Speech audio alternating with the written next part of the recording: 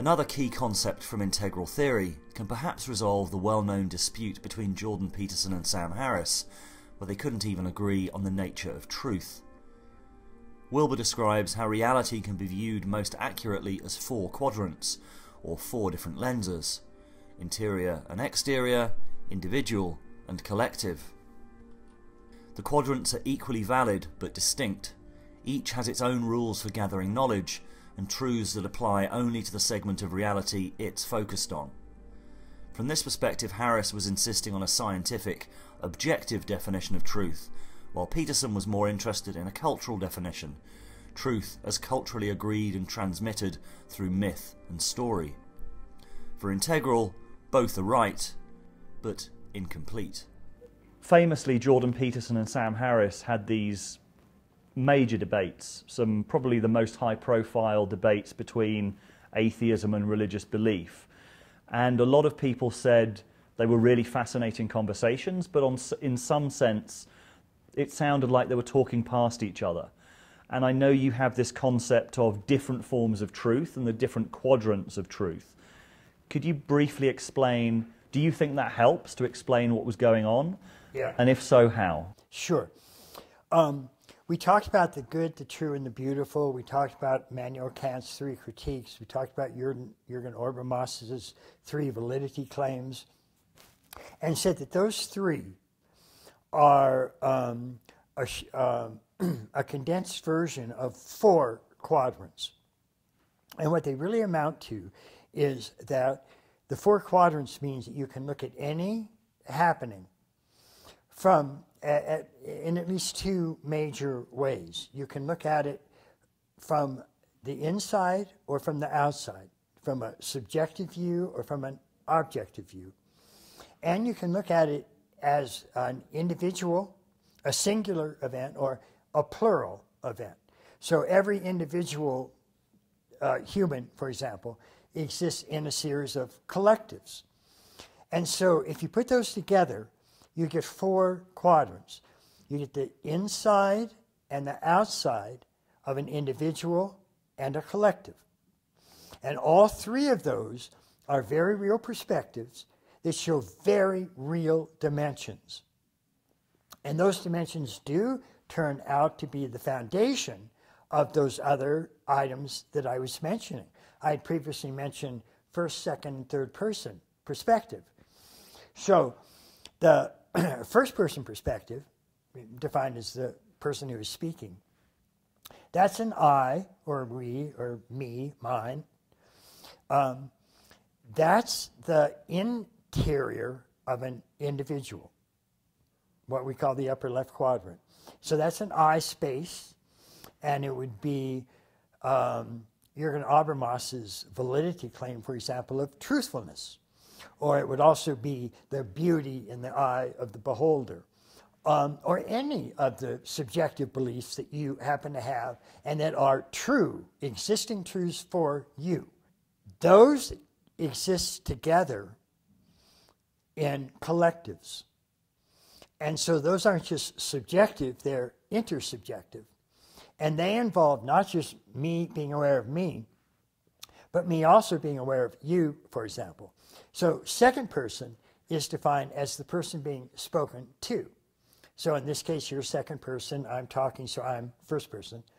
And the goal of our dialogue is some sort of mutual discussion where your subjective space and my subjective space will resonate together closely enough that I can say, I think I understand what you say. I understand what you mean.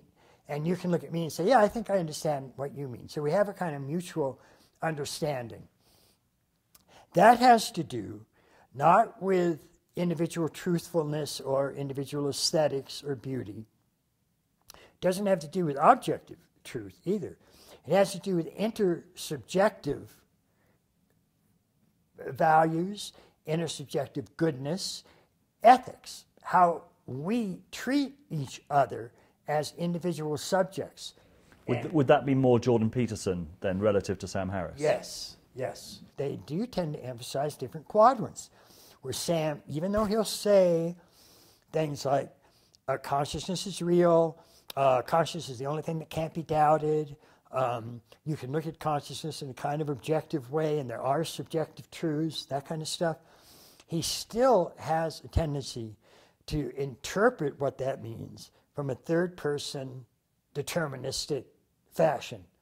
So he'll say things like, using Charles Whitmore, the guy that got in the Texas Tower and shot up a bunch of people.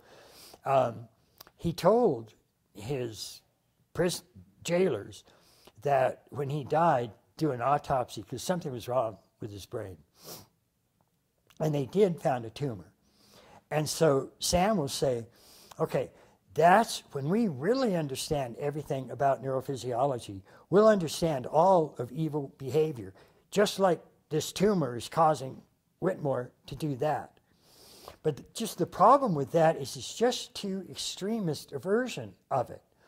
Because even if the tumor tended you towards really antisocial behavior, it didn't say, get in this particular tower at this particular time using this particular gun, shoot exactly these many people, cause exactly these many deaths. But that's a deterministic mechanism that he demands in order to interpret what's arising. And again, that's just, you have two fundamental, unprovable choices about how you want to view this relative world as it's arising. And there either is the creative advance into novelty, or there isn't. And I find the creative advance into novelty much, much more reflective of the world as it is arising. And in terms of any sort of ultimate truth, that's where the waking up traditions simply come down and say, actually, you can't say anything about the relative world in an ultimate truth, because all of our concepts make sense only in terms of their opposites. They're pleasure, pain, good, bad, infinite, finite, up, down, in, out. So all of our concepts are based on opposites, but ultimate reality has no opposite. So we really can't conceptualize it.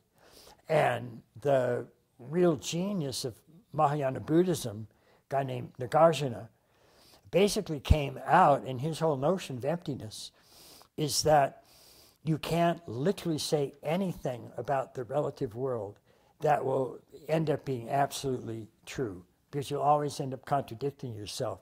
So he had a very, very sophisticated dialectic that basically said, take any characteristic you want. It can be free will, or it can be determinism. It can be consciousness, or it can be matter. It can be truth, or it can be falsity. And call that X. And then he demonstrates that reality actually is neither X, nor non-X, nor both, nor neither. That nothing you can say about the world is ultimately correct, including what I just said, and including what I just said there, and that too. And the whole point of Nagarjuna and all of Mahayana Buddhism and virtually all the world's mystics agree is that in order to see this ultimate reality, you have to directly experience it. You have to actually awaken it yourself. And until that happens, everything you say about it's wrong, because you're just not in touch with it. So you can say, well, it's God, it's not God, it's atheistic. It doesn't matter. You still don't know it. So everything you're saying is ultimately not right. And you keep doing that until you awaken the second mode of knowing that plugs you in to this direct first-person experience of a ground of all being. That's called enlightenment. That's called awakening, and so on. And that really is a mystery. And that's why Nagarjuna called it emptiness. It can neither be called void nor not void, but in order to point it out, we call it the void. And the whole point of that is you keep doing these meditative practices until you awaken that mode of awareness. And then you have this direct experience. And it can neither be described as deterministic or free will, causal or free. And that's the ultimate state of a Buddhist or mystical orientation. So when we get in those kinds of arguments, that's at least one thing worth keeping in mind. You can still give your relative arguments about which seems to work best in the relative realm. And that's why I say that a creative advance into novelty turns out to be probably the best way to describe that. And so even somebody like Daniel Dennett, who is often argued with Sam Harris, Dennett maintains that evolution does produce a degree of increasing degrees of freedom, or what he'll call evitability, as opposed to inevitability, which is determinism. And evolution produces degrees of freedom. And those are very real. And even Sam will say, I'm not even sure I can explain the difference between me and Daniel. Because he realizes if you actually push that deterministic position, it really gets into problems and doesn't work very well. The whole notion of some degree of freedom, that in itself is very hard to describe adequately. Because as soon as you say what that free choice is, you can always come up with something that preceded it, and it was outside of your control. And so you never really look like you have freedom. But again, you can do the same thing to that opposite belief, because you're both just, you're arguing opposites in a world that ultimately is beyond opposites. But Mike Murphy quotes an evolutionary biologist who went back and looked at the evolutionary record and attempted to determine the number of genuine transformations that occurred in that evolutionary unfolding. And a transformation is defined as the introduction of an emergent quality. And emergent means new, means it never happened before, means that nothing like it happened before. It's radically novel. It's part of the creative advance into novelty. What's so interesting is that, I don't know how this person came up with this, but the number of minor transformations in evolution were 600,000. The number of major transformations, and I don't know what the distinction was between that, but that was between 20 and 100. But the point is, there's newness emerging in this evolutionary stream. And that's how we went from just simple quarks to the sonnets of Shakespeare. The undeniable fact of that is that novelty is just all over the bloody place. And if you have strict determinism, you can't get that. It's not going to happen. And so you just have to end up making a choice. You just sort of stare at science and say, well, it looks like every event has a cause. Although then you run into the Heisenberg uncertainty principle, and it says, no, it doesn't. It's actually probabilistic. So determinism is strictly shot right there anyway. Or you acknowledge that however this happens, there is a creative emergence of novelty.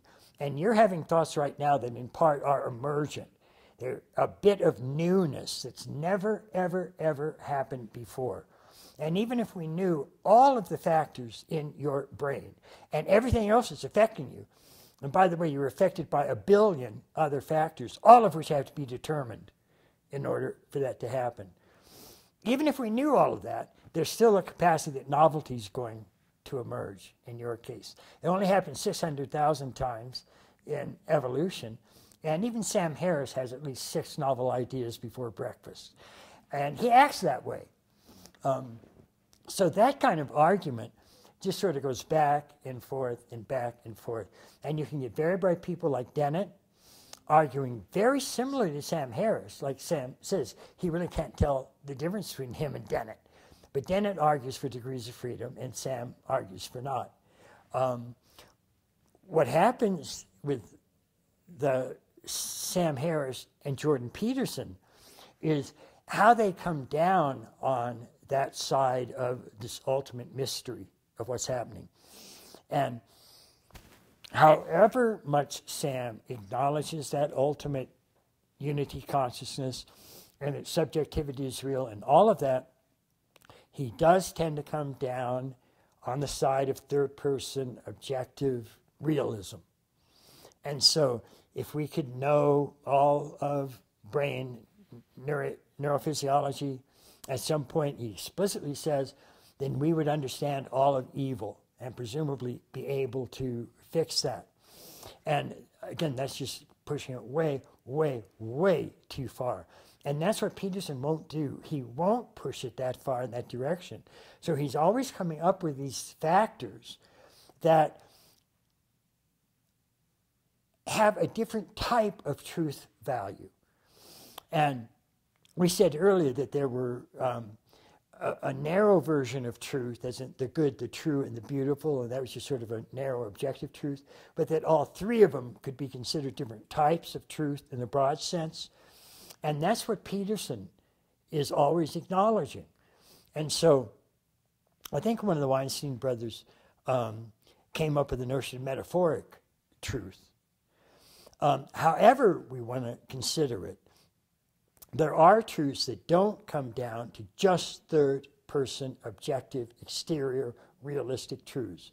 And those are very, very real realities. And if nothing else, how we get to those is different from how we get to a mere objective understanding.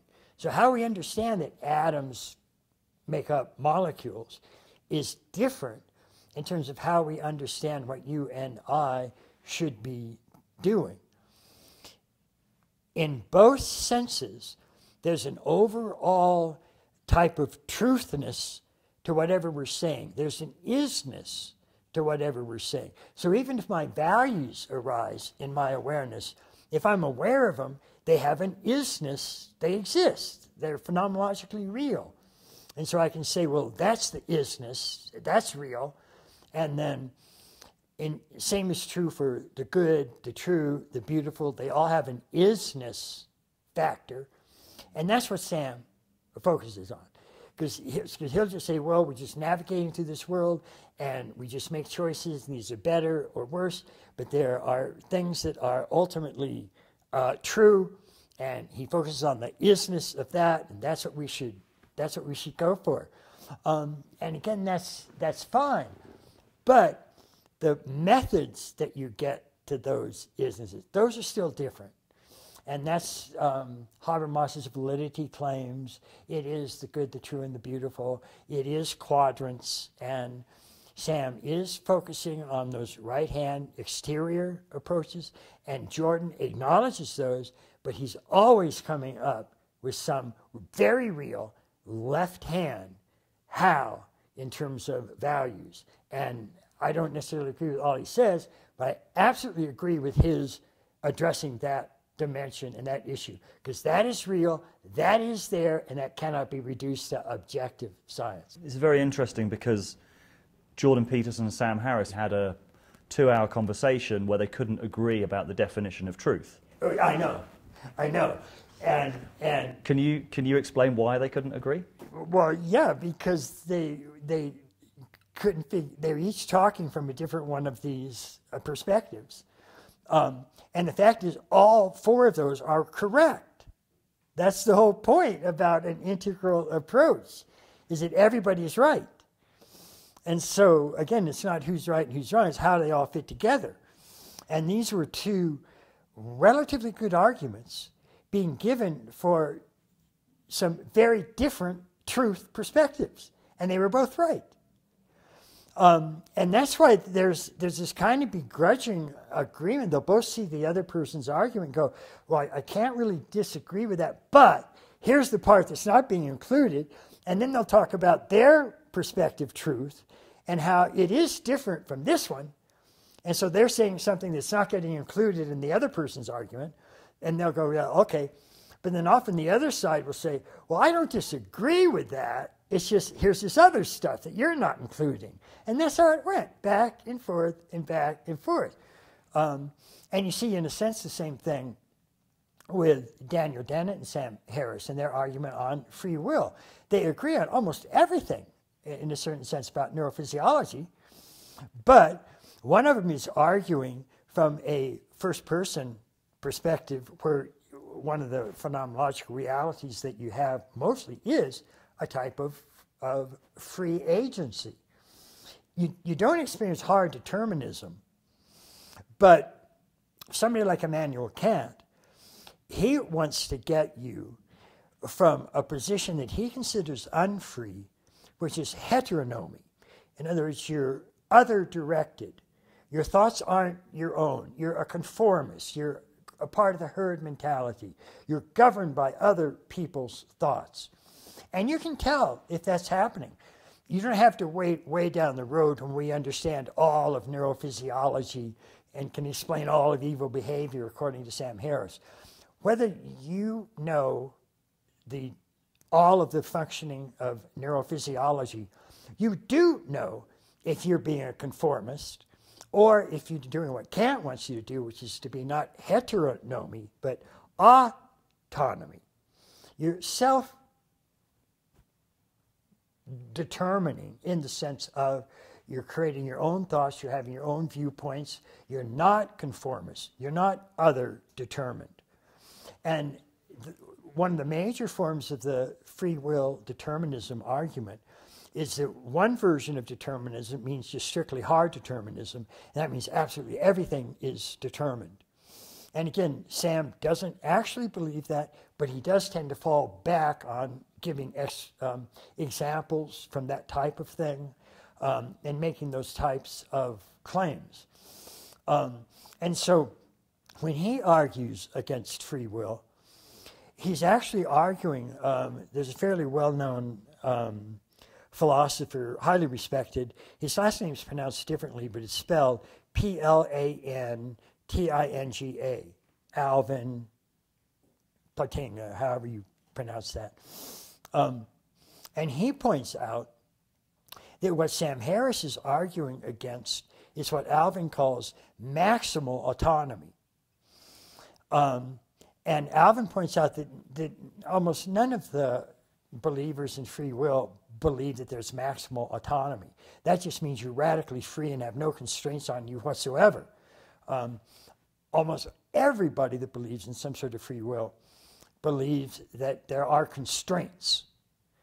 And in the integral view, we have what's called a cosmic address, which is simply when you add up all of the various dimensions that a particular holon is at, what its quadrant is, what its level is, what its line is, what its state of consciousness is, what its type is, that gives you its sort of location in this manifest universe.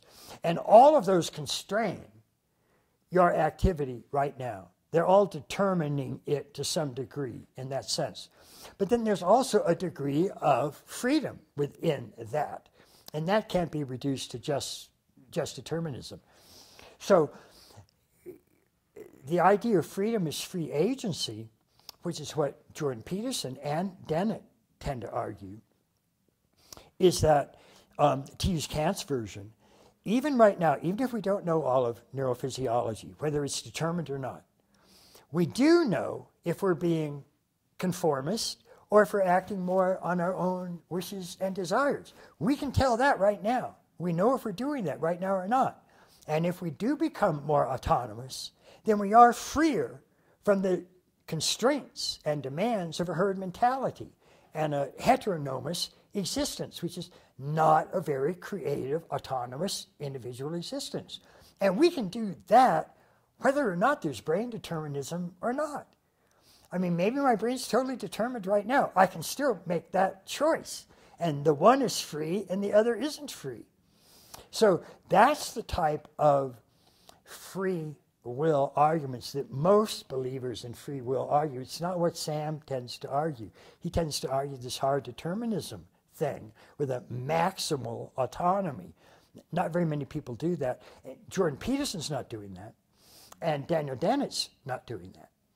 So what Sam is tending to do is fall back on these right-hand, exterior, third-person perspectives that do tend to look more deterministic, strictly deterministic. What Peterson is doing is arguing from these interior, subjective and intersubjective dimensions that are also very real and cannot be determined according to merely objective exterior realism categories. And so they really are, in that sense, even though they do find that if they kind of push into each other that there's some real sort of core agreements, they really are differentiating in large measure according to these different quadrants, these different perspectives that they are taking as most fundamentally real. They acknowledge the others, but they tend to really come back and emphasize those particular perspectives, especially when the other person isn't including them. And that tends to be the way the argument goes, is Sam will argue that that's just not right, and then Jordan will say, well, that's just not right. And so they get into that kind of lockup, even though they both sort of acknowledge the existence of all of them. But one of the real fundamental differences is just that. They're coming from these different perspectives. Those different perspectives are real, and each different perspective shows a real dimension of reality. It really exists. It's really there, and you can't argue it away. And that's why they don't ever really give up on the argument. I mean, if this was really just totally obvious, it wouldn't be a perennial, unsolvable philosophical question in the West, like the mind-body problem, primary quality and the primary problem, and all those.